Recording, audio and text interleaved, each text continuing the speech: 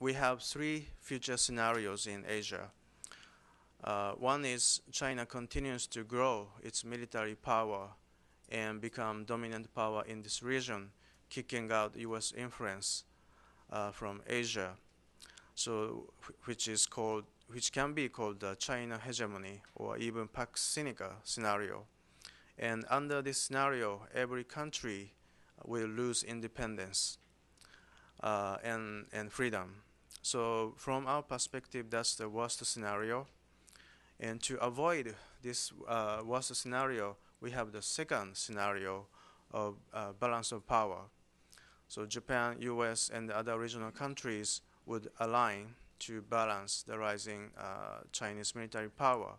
And unfortunately, I think today's situation is closer to this balance of power scenario.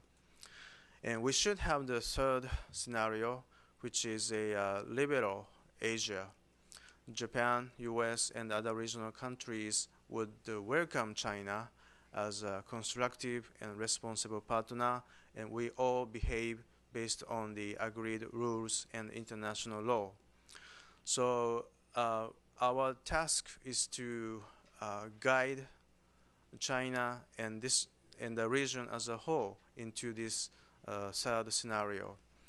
And Prime Minister Abe, his diplomacy is known as value-based diplomacy to realize the shared values in this region and also establish a rule-based order in this region. And obviously, US and Japan share the same strategic goal of liberal Asia.